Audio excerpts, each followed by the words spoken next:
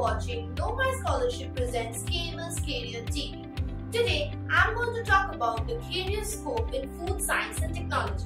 But before that, if you're watching this video for the first time, please don't forget to subscribe our channel. So let's begin.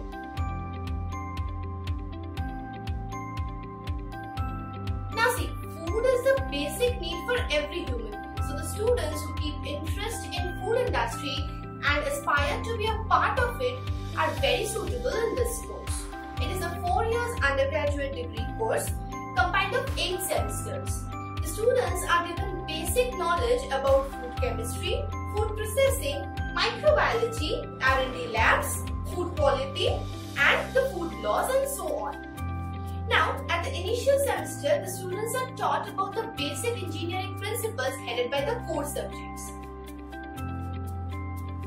Now moving on to the eligibility, the minimum criteria for joining this branch is only to pass class 12 by keeping physics, chemistry, mathematics as its main subjects with 60% aggregate marks from any recognized board, that can be state board or central board.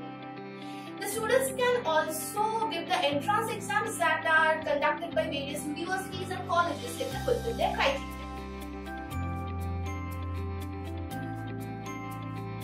Now moving on to the admission process. In our country, there are a large number of entrance exams that are conducted every year. Now, the forms for these exams are available online on their portal before the exam date. So the students can easily go and fill it up there and sit for those exams. Now, the qualified students will be eligible for a counseling session followed by some interview that can take place or cannot depending on the university or the college you're choosing, and thus they can get an admission. Now in this case, there are again two options. You can get direct admission and also you can get admission after doing diploma. Now for the direct admission, some institutions offer direct admission on the basis of class 12 results directly.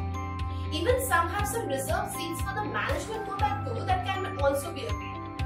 Now for the second option, you can join this course after completion of 2 years diploma in engineering with 50% aggregate marks. Now moving on to the specialization in food science and technology. There are 3 branches: dairy science and technology, product designing, food entrepreneurship. Now the core subjects are microbiology, food processing, food chemistry, dairy technology, oil technology, bakery, waste management and unit operation of chemical engineering.